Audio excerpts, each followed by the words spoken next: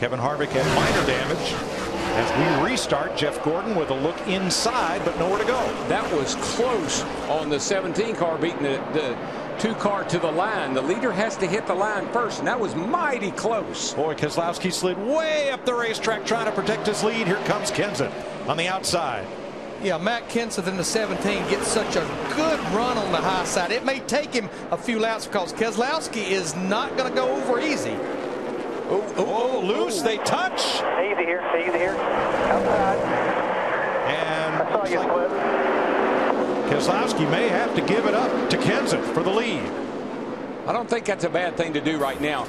Brad's car's been awfully good after several laps. Get some air, get the air pressure built up a little bit and get that bottom working for you. You'll be okay.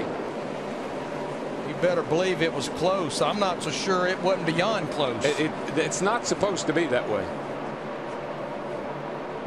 I mean, that pretty much tells it right there.